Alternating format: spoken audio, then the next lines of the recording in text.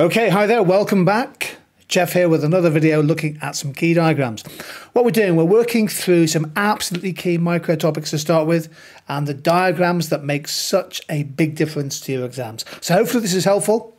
Let's choose a topic for a few minutes which is actually quite often tested, in part because students don't really get it.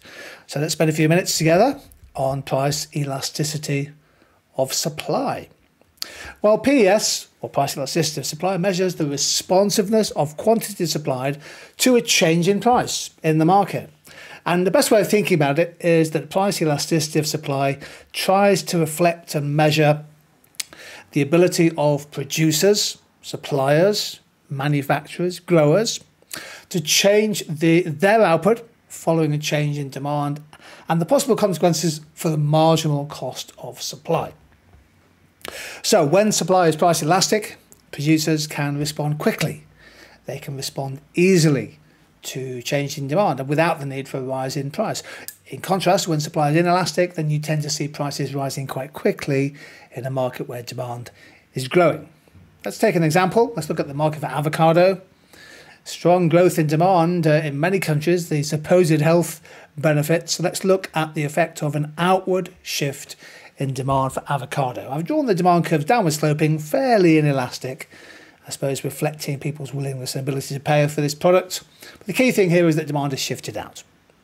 And that will be the case for all of the diagrams to follow. Now, crucially, the elasticity of supply determines the ability of avocado growers, producers, to meet that increase in demand. Let me put in a supply curve for you. This one has a low price elasticity of supply.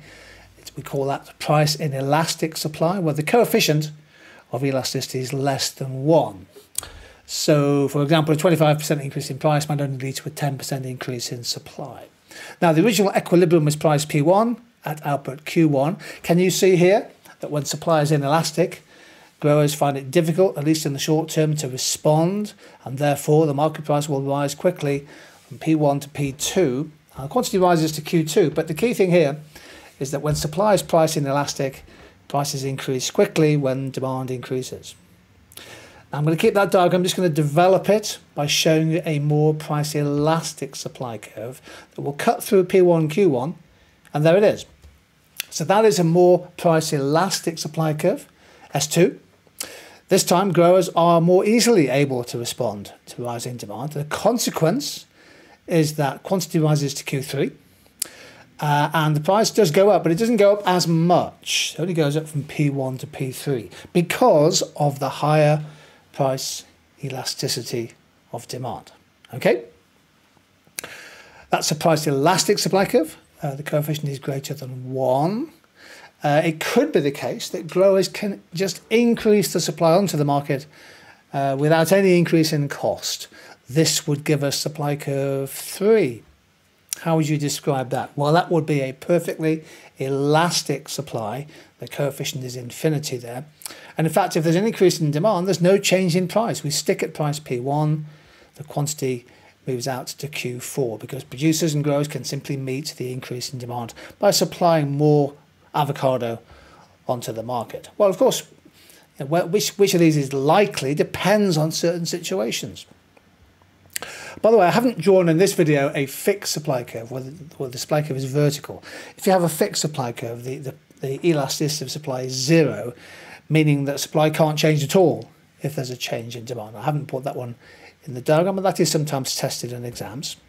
But what about the conditions? What makes supply inelastic? What makes supply elastic? Let's just finish with this then. Here's a great slide if you want to take a screenshot for your revision notes. Question I'm asking here is, what are the main conditions when supply is price inelastic? Inelastic, low coefficient of elasticity. Well, it could be that firms are operating close to full capacity. They don't have much spare manufacturing capacity, perhaps during an economic boom. And a good example of that was the limited manufacturing capacity, certainly in the short term, for PPE and other health equipment in the early stages of the 2020 pandemic. Supply tends to be price inelastic when businesses have low levels of stocks. So they may not be able to release much onto the market because stock levels are low, and that often is a result of the fact that it costs money to stock goods and services, particularly if you think about fresh food, fresh drink, etc. That has to be refrigerated, kept at a certain temperature, and that can cost money. And oftentimes businesses try to limit the amount of stock they hold.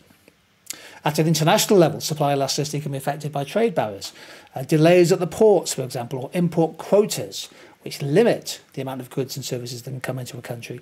That might help to satisfy demand, but if they're stringent quotas, that makes supply less elastic. It could be that businesses are operating in the short term, and they have a fixed amount of capital and land, and therefore they can't suddenly ramp up production in the short term. They can in the long term because they can increase the quantity of all inputs, but maybe not in the short term. The labour market might be a key reason why supply is inelastic. Businesses might want to increase production but face shortages of key workers. And a good example of that, I think, recently, I'm sure you're aware of, is a shortage of trained and tested HGV drivers. The length of the growing period is obviously a factor, particularly for farm products, agricultural goods. There are some growing seasons. There's clearly a time delay there, although increasingly farmers are finding ways of growing products all through the year, but in many ways there is still a growing period that can limit supply. And I think another one worth mentioning is that sometimes the length of the planning and testing periods come into play. If you think about new housing, the supply of new housing is typically price inelastic. It takes months to get planning permission. Often planning applications are amended, rejected, etc. Often there's local opposition. If you think about the supply of new vaccines during the pandemic, again, it took months to develop and test the vaccines before rolling it out at scale. So these are some of the key factors that influence supply and make it inelastic. You can reverse these things, of course, when you talk about elastic supply. So there we go. This is a really, really key concept. I think it really does appear on the vast majority of advanced information for 2022. So please do revise it, and good luck with any question on it. Thanks for joining in. Stay safe, stay curious, stay happy, stay positive. See you again sometime soon.